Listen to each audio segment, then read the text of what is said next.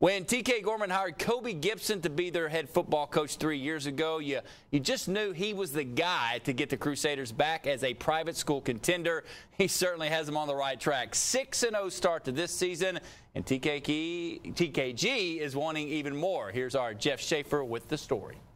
So far this season, TK Gorman has scored points, on top of points, on top of even more points. The 6-0 Crusaders are averaging 43 points per contest, and the players say that success comes from a strong work ethic and a team-first attitude. It's always executing in practice, and if we run a play wrong in team offense, we go back and we do it again until we get it right. Everyone on offense isn't just looking out for their individual stats.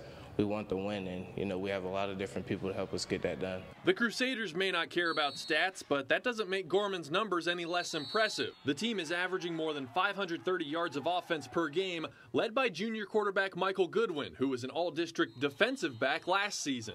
Goodwin hasn't missed a beat making the move to offense, and even adds a new dimension to the Gorman attack. His ability to pass and run. Last year Tristan was, primarily pass. He didn't run at all, but Michael kind of gives the dual threat. And so, if one of us isn't open, then he can run the ball and we'll be just fine. He's been dreaming about this day of being a starting quarterback for a long time.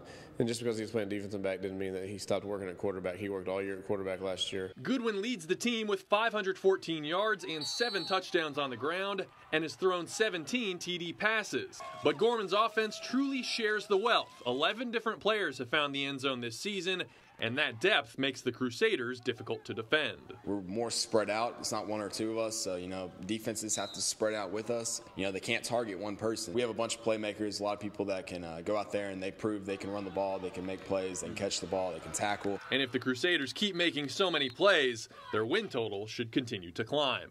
In Tyler, Jeff Schaefer, CBS 19. And how about TK Gorman's big showdown at Brook Hill Friday, our Etfinalscore showcase game? A lot of buzz about this one.